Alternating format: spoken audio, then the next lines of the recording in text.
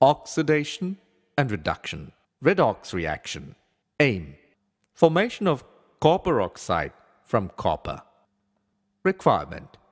China dish, copper powder, burner, tripod stand and wire gauze. Activity. Heat a china dish containing some amount of copper powder and observe what will happen. We can observe the surface of copper powder becoming coated with black copper oxide. Because oxygen is added from air to copper and copper oxide is formed, 2Cu plus O2 gives rise to 2CO.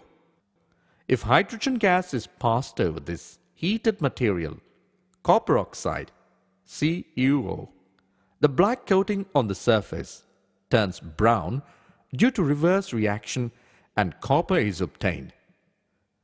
CuO plus H2 gives rise to Cu plus H2O.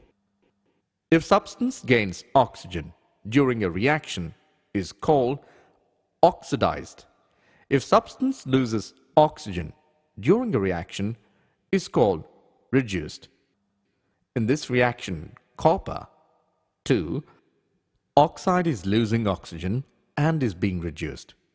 The hydrogen is gaining oxygen and is being oxidized. One reactant gets oxidized while the other gets reduced during reaction is called redox reaction.